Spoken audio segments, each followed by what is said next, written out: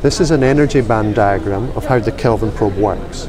There are two metal surfaces, a tip and a sample, and they have two different Fermi levels from the vacuum level here, with the tip having a larger work function than the sample. They're separated by a distance d, but they're not electrically connected. When you do connect them electrically, then the surfaces charge up. Electrons run from the low work function sample to the large one, so this becomes positively charged, this becomes negatively charged, and we can see from this line here there's an electric field between the surfaces and a voltage between them, and that is what Lord Kelvin discovered in the 1880s. That is why it's called the Kelvin method.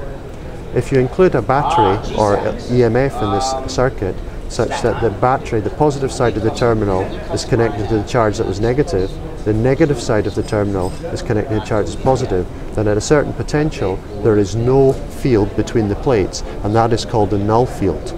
Now, that was the method suggested by Lord Kelvin, but the problem with that is, in a laboratory, detecting null is very difficult. There's lots of noise, and that's why I invented the off-null technique, where a computer controls this battery and we extrapolate where the null position would be, but we work on high signal levels with well-defined phase, and that is the trick of the off-null system.